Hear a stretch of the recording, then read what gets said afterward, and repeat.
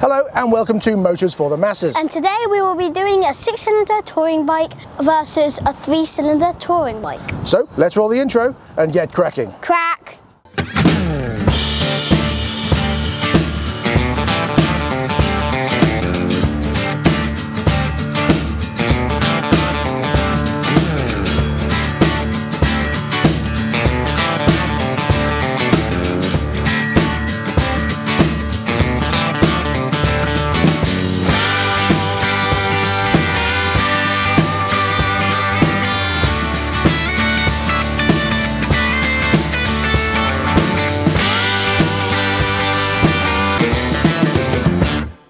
So Dad, what we have here is a BMW K1600GT made in 2012. Indeed, it's got 19,000 miles on the clock and it's up for £8,489. So now this side is a Triumph Sprint GT1050 made in 2016. Indeed, this one's only got 9,000 miles on the clock and it's up for £6,489.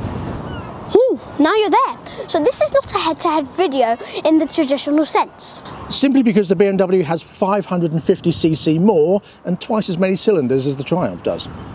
However, both are great touring bikes. And the purpose of this video is to see if the Triumph is as good as, better or worse than the BMW as a tourer.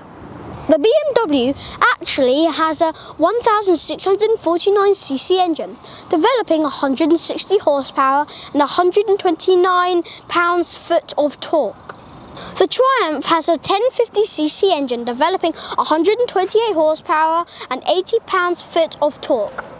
Both bikes have twin 320mm front discs and 4-piston calipers. The BMW has a 320mm rear disc and 6 holes in the exhaust! But the Triumph has a 255mm rear disc. Yeah, but only has 1 hole in the exhaust, whatever.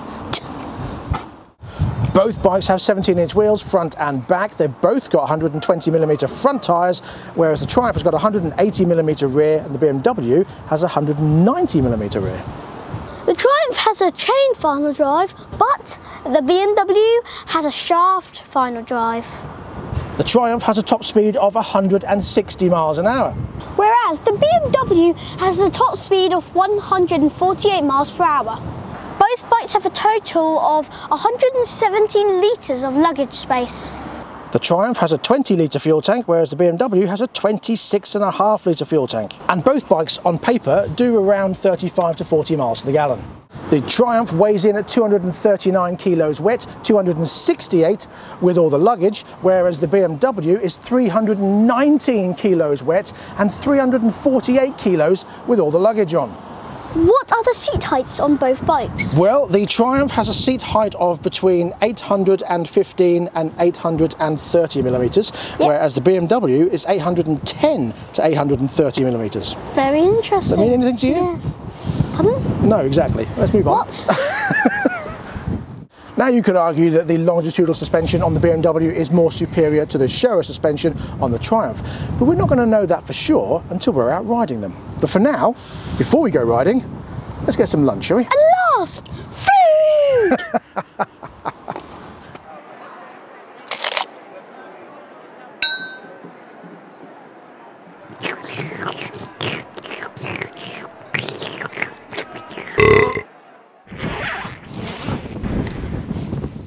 Right then, here we go on the Triumph.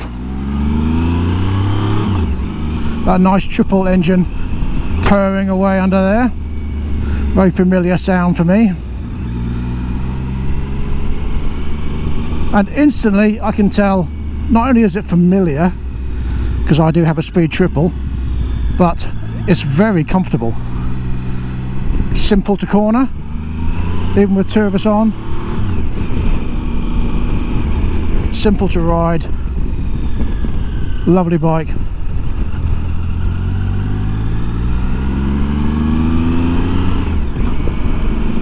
Nice gear change. I don't even know Patrick's on it.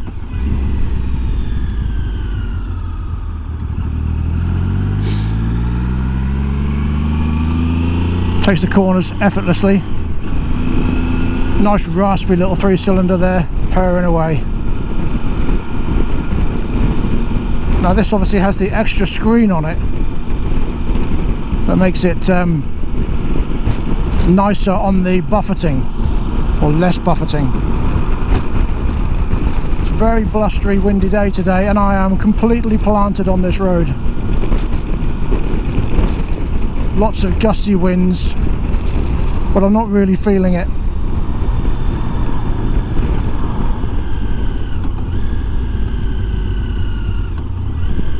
Gear change is very simple, nice light clutch, unlike my Speed Triple, which is a very heavy clutch.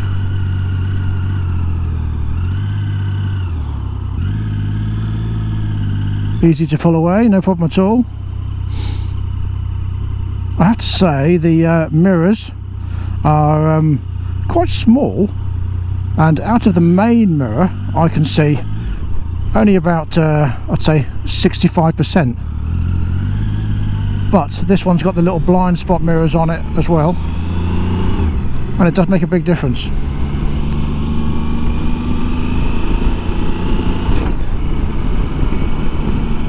Very easy to ride this. I know Patrick's there because I can feel his legs on my hips, but I don't feel that he is there when I'm cornering. Cornering, which is like cornering, but in a bit of a choppy way. So in a minute I will hand over to Patrick and he can tell you how he thinks the bike feels. But before I do, I have to say it's very comfortable. The seat is lovely and comfortable. This one's got the Oxford heated grips on it. I also have those on my Speed Triple, so I know they're very good. Very simple switch gears. Nice, easy to read dash. Although the speedo is a little bit small, the numbers are a bit small. It's not a major issue, but they are quite small there. Rev counter right in the middle, and the clock on the right hand side. Fuel, temperature, mileage, very easy to see. Such a simple bike to ride. It feels quite light when you manoeuvre. So say, I know he's on there, but it's very simple. No problem at all in terms of being able to handle two people on this bike. And I know Patrick's only a child and he doesn't weigh a huge amount, but even so, I don't even know he's there. I do like how simple it is to use this.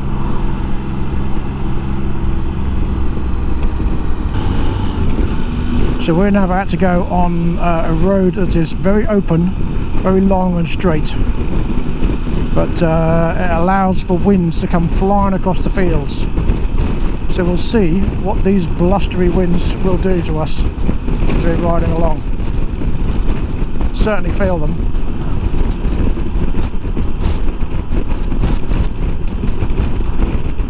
My head is being knocked about a tiny bit.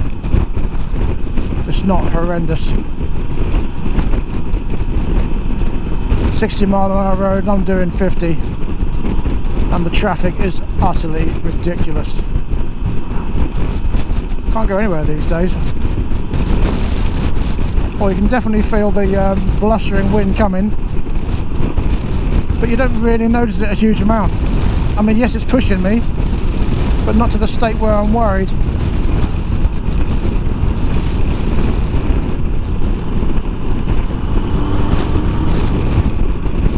It's got plenty of poke if it wants to have. So then, let's hand over to Patrick and see what he thinks. I also quite like it. It's pretty nice. Yeah, I do like it. The comfiness, yes. Very good for two people. We have quite a lot of space here. If you have a child, for example me, it has something on their back to rest on, so their back doesn't like go all the way back and they have to hold on to your dad or mum very hard. When you bend around the corners, it's sturdy. It's not like wobbly when you go past. It's quite fun. It goes at pretty decent speed. It's very nice. Well, in terms of the riding position, I have to say that my legs are very comfortable. My knees do not feel as though they're too high. I'm leaning quite nicely, a good position on the handlebars. I am leaning rather than sitting up, but the grips are decent, although because these are Oxford grips, they're not brilliant, so they're not uber spongy. They're okay, they're not horrible, but they're not amazing.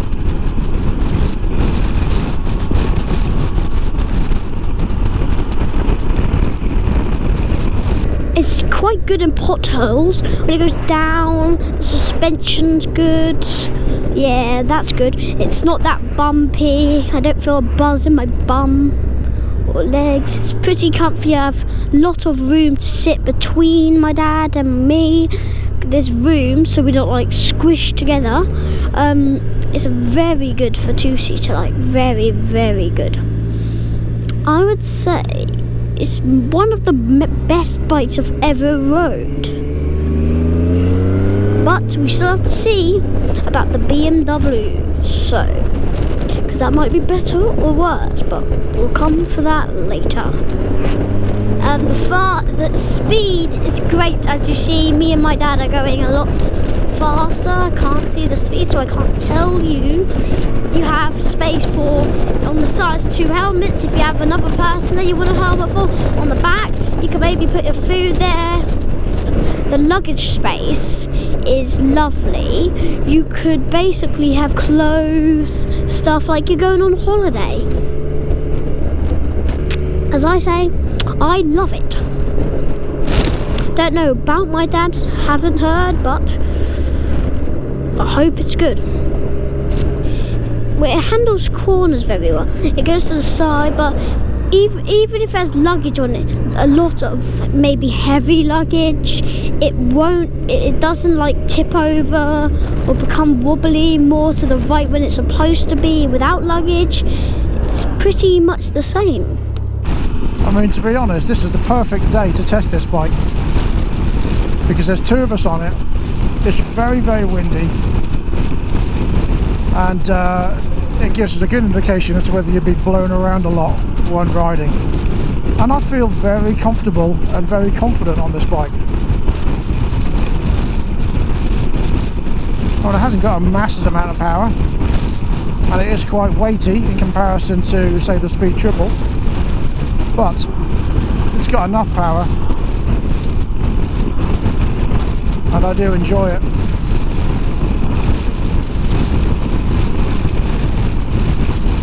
And I'm leaning a tiny bit to the left, but that's only to counter the wind, and I've got no worries.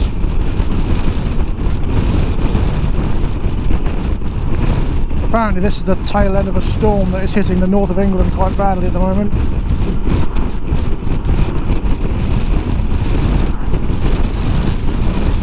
And the gusts are coming in quite hard now across these open fields. Oh, we're racing a train! We're racing a train! And we're going to lose because of traffic. Not that I would speed, of course, anyway. We are doing 55 in a 60, so that's okay.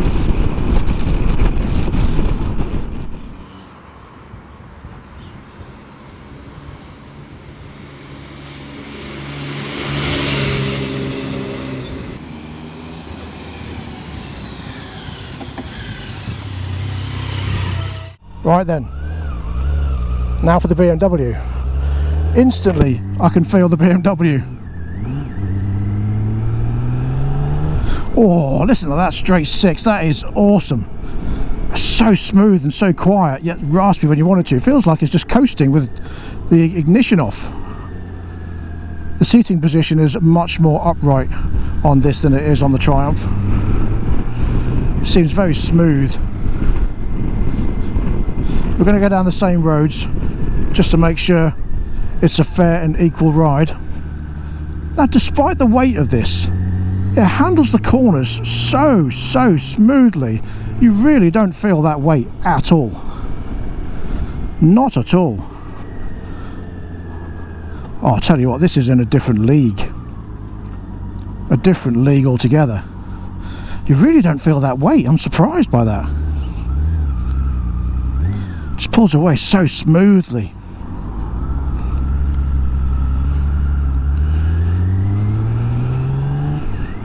Oh, listen to that straight six. Oh.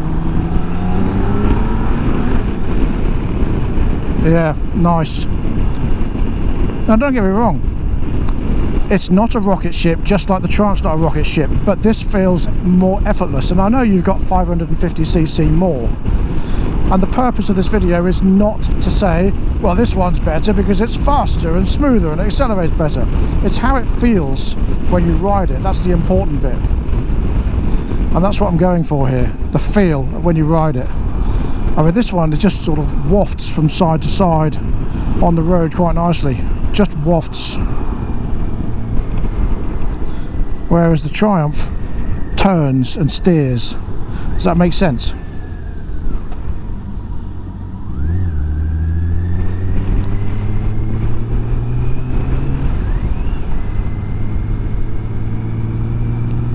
Great.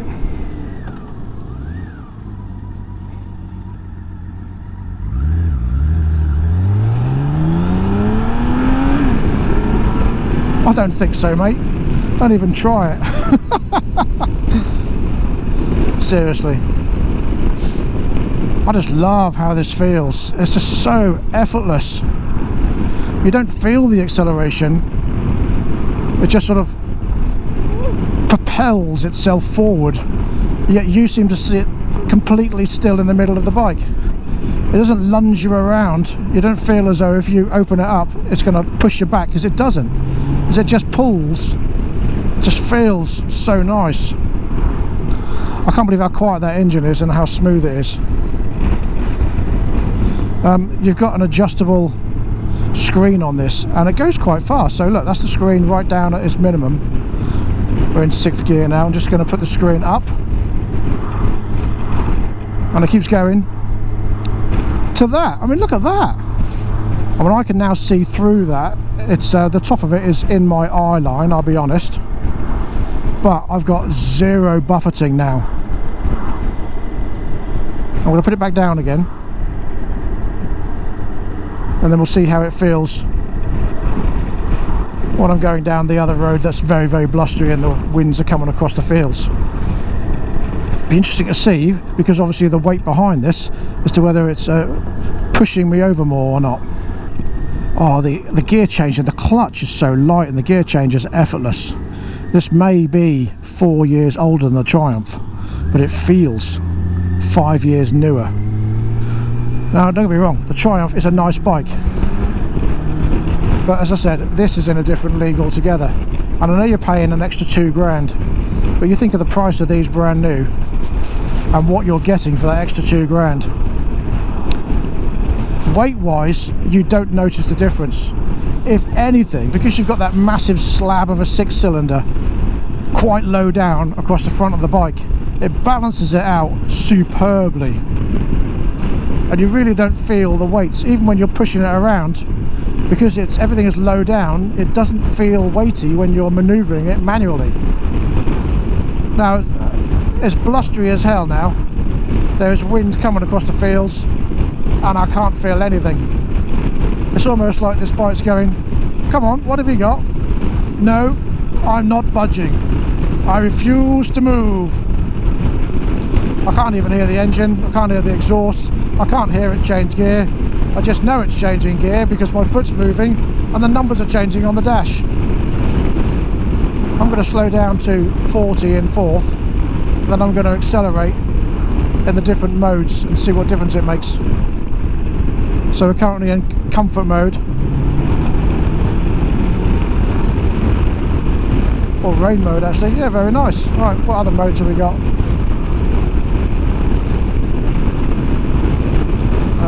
How do we change the mode? Look in menu. It's okay. Put it in normal mode.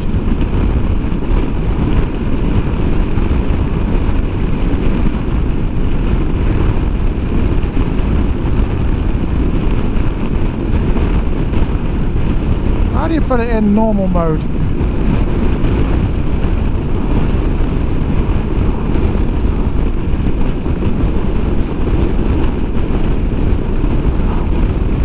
Okay, road mode, dynamic mode, rain, road mode. So we've got road mode for the suspension, I feel, and normal mode. Well, it doesn't seem to want to go into normal. Why isn't it going into normal? How do you get it into normal? Hello? Oh, there we go. Alright, so normal mode. So again, we're going to slow down in 4th gear at 40. And not a big difference. Now let's put it into sport mode.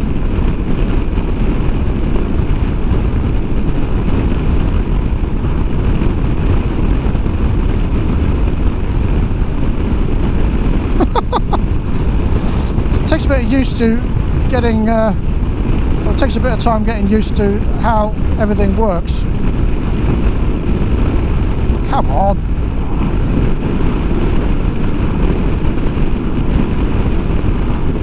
Why won't it go into sport mode? I don't understand how this works.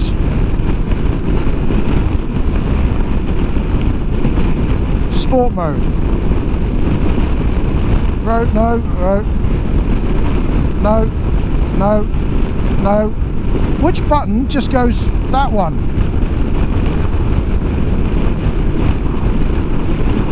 See, look, it goes up and down. Nothing seems to put it into that bloody mode.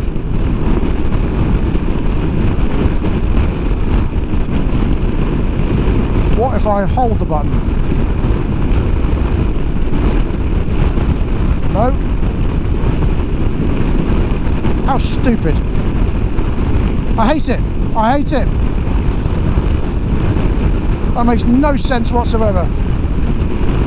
Well, I'm sure sport mode's a little bit quicker. Who bloody cares? I've had enough now. It's annoyed me. We'll leave it in normal. Anyway, I can't feel the wind. It feels great. Marvellous. Move on. Typical bloomin' Germans. They make everything so unbelievably great, but unbelievably complicated to use. I'm not giving up. It's really annoying. What, push and hold that? Double tap. Double, 3 times. 3 taps, no. What, how did I do it before? Oh, there we go. Oh, you twist it. Oh, I see. Oh, we've got radio as well. Oh, okay. Alright, so yeah, it's just getting used to it. Oh, so you twist it in. Oh, okay, interesting. Alright, so 4th gear at 40 miles an hour. Took a while, didn't it?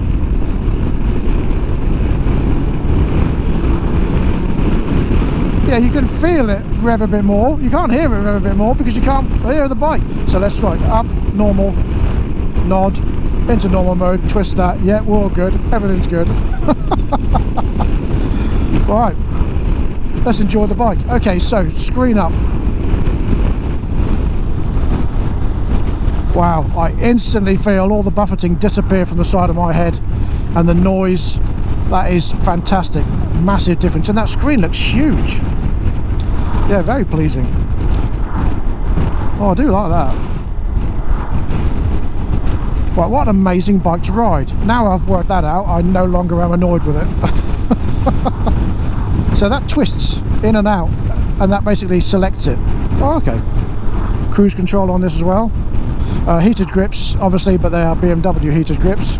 All sorts of buttons down here. You can turn your traction control off if you want to. We don't want to do that.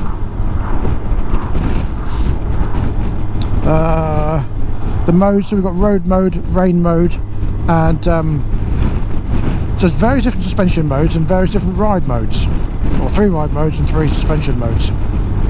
I've got it in road and normal, and it all seems very normal, unbelievably smooth. It feels lovely, to be honest.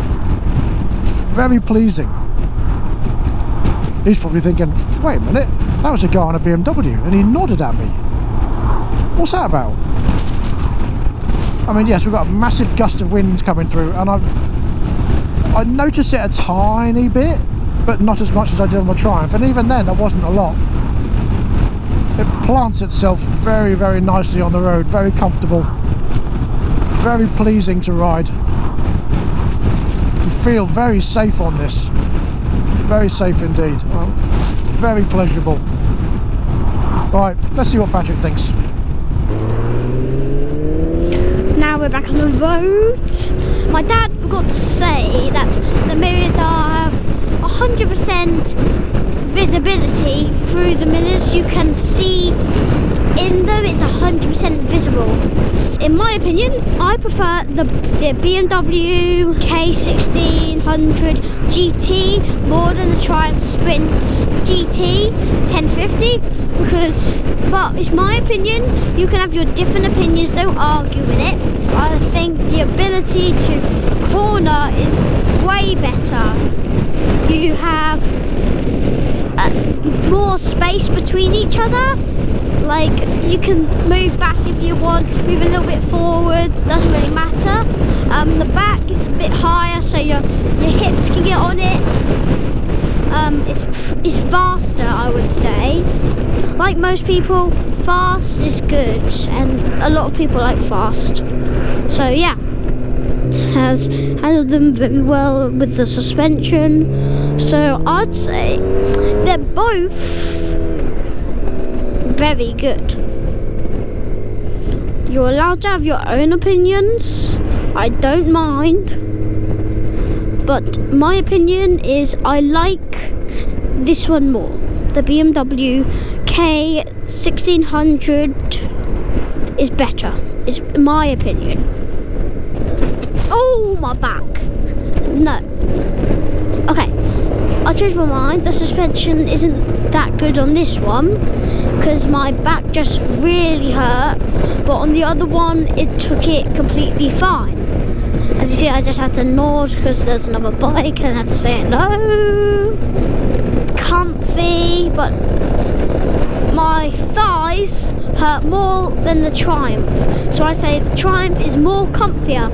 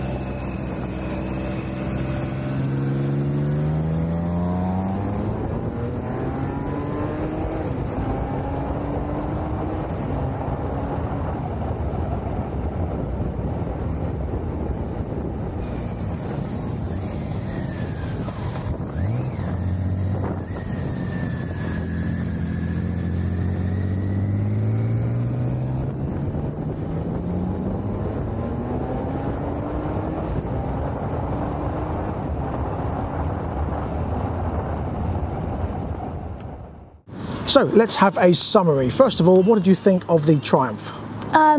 Nice. I would say there's features that I like more on that than that, and there's more features I like on that and that. Okay, what do you like on that better than that? The comfiness. You see, on this it hurt my thighs right here. Okay. And then on that it doesn't really hurt that much. Okay, so it's more comfortable as a passenger. Yeah. I would say the opposite. It's more comfortable as a rider on there. One, because of the handlebar positions, they're more upright and you just feel more comfortable sitting in the seats than you do on that leaning slightly. I say there's more of a sports tourer and that's more of a tourer.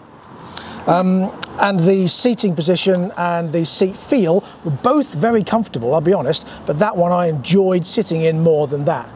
I also found manoeuvring them, even though that's like 80 kilos heavier, manoeuvring it, this is easier because of the low centre of gravity, and the way the engine is positioned is much nicer than it is on this. And the same when I'm riding it. It's so much easier to move around on that than it is on the Triumph. The BMW is really spot on in terms of that. Yes, but I think I mixed up when I was talking to Mike. I kind of called both and mixed them up. I called that the 1600 first, then I called it the Sprints.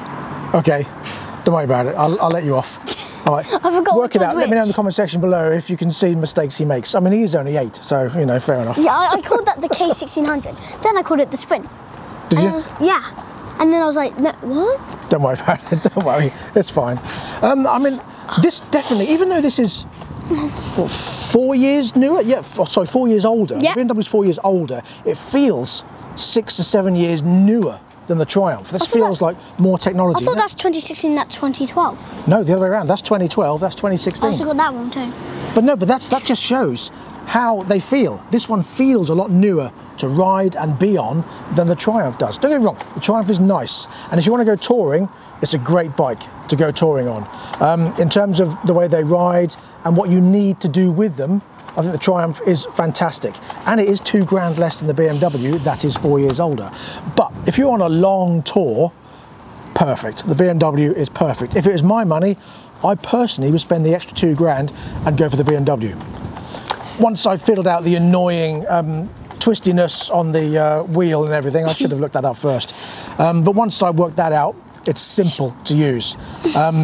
Obviously, you've got the 6 modes. You've got 3 sort of suspension and brake modes, and then 3 rider modes. And there's buttons here. Getting them worked out, I don't think it's a massive problem, but I really do like the way that BMW rides. Yeah. I really do.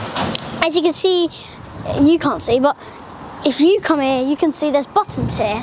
I did point out the buttons when I was talking. Our SRC mode. Now, we could spend all day talking about the features on these bikes, and we're not doing that. That's not the purpose of this video. Because I have a club. But if you want to see the full specs, then please pop along to Superbike Warehouse, where these 2 bikes are both for sale, and you can have a look and see what the specs are. I don't know if they've got all the specs listed on there, but there's loads of specs around on the internet for you to see. And I really do recommend riding both these bikes to see how you feel about them. But personally, the BMW for me. Personally, also the BMW. Yeah. Fantastic. And that brings us to the end of this episode. Thank you very much for joining us. We'll be back next time with something else. Well, maybe Will. Yeah, maybe Will. It might be just him, but mostly probably just me. Yeah. So until next time, please ride and drive carefully. And have fun. But have fun. Close. Oh, okay. I'll let you off. You haven't done it in a while. All right. Bye-bye. Bye, I guess. I don't know.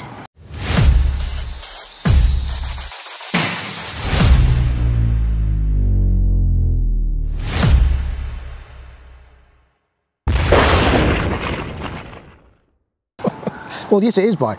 You want a drink now, don't you? Yeah, but the camera's still on, so that means we don't do bye yet until you turn it off. Well, you don't say bye and then turn it off, do you? You say bye, fades out, then they go. But you need to walk in there and turn it off, and then I say bye. Okay, here we go. Are you ready? All right, stay there then. Stay there. No, stay there. Are you ready? Focus on you. There you go. Wait a minute. Okay, so until next time, please ride and drive carefully. And have fun. Bye. Well worth the wait.